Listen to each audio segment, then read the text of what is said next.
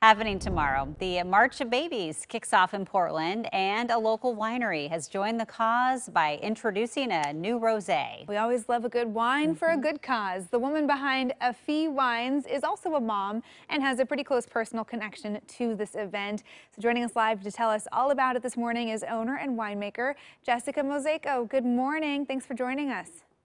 Thank you for having me, Jenny and Emily. Yeah, so tell us about why you wanted to get involved here in March of Dimes, March of Babies. Sure. So the name of our winery is A Fille, which means and daughter. And it's named that because my father and I co-founded the winery nearly 20 years ago. We made wine together until he passed away. And now I make wines inspired by my late father's legacy and my daughter's future. My daughter, Gabriella, was born 2 months early in 2015, and we spent the first year of her life living in the Providence, Portland NICU.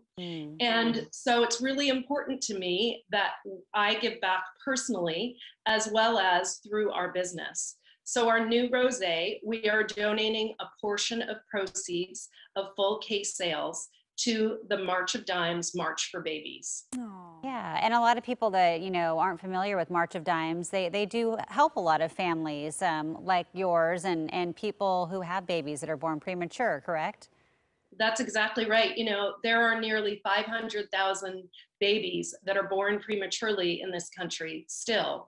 And infant mortality, the leading cause is prematurity. So it's really important that research and community involvement supports these families and these precious children.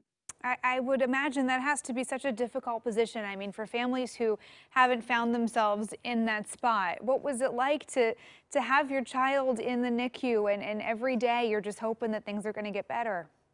Yeah, it's extremely scary and intimidating, but luckily we had phenomenal care at Providence, Portland, and I feel really lucky that we did, but it's really important that we give back. So I think it's important to raise awareness and funds for prematurity, and there's a couple ways that you can do that. One is that the March for Babies is happening virtually tomorrow, so there's still time to get involved by going to March of Dimes. Or you can purchase our rosé, and I'll be giving a portion of proceeds to the March of Dimes. And if you happen to be a Pinot fan, I also give a portion of sales of our Gabriella Pinot Noir to the Providence Portland NICU. Oh, I love that. Those are both fantastic wines. And I love the pictures of your daughter and you in the vineyard. Just such great pictures. You can tell she's just really thriving. Tell us a little bit about your rosé that you sent over. This is a new release. It's a new release. We're releasing it next week and taking pre-orders now through our website, www.etlellewines.com.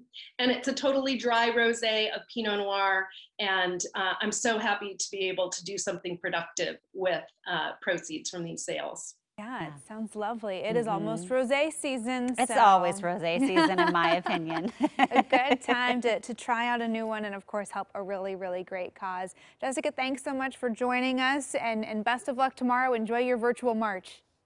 Thank you very much. Yeah, and of course, if you want to order the newly released 2020 rosé, or if you want to register for March for Babies and help moms like Jessica, we have all the info you need on coin.com. Okay, just ahead, nature is calling again. Dexter appeared to get back to his